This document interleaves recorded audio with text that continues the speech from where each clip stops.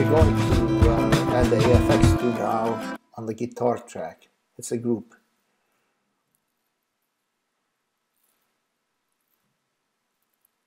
Usually it takes a couple seconds.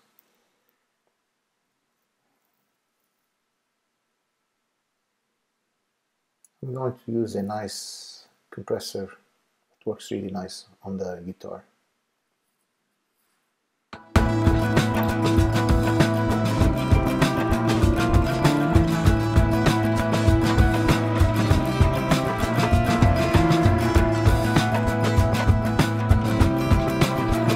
If you try to render, this is offline rendering, it's not going to work. It needs to go through the FPGA, and that means it has to be in real time.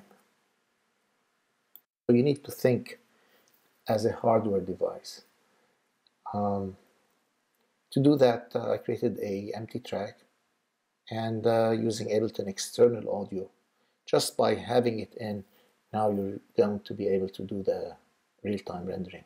All you need to do is output, no need for input. And see, it's going to render in real time. If you want to try a different way, let's try the second method. It's basically printing as you go along. What we'll do is we'll create another track and route the track that has the AFPG or the AFX2DAW to this new track. And make sure it's in off the new track so that you don't listen to both at the same time.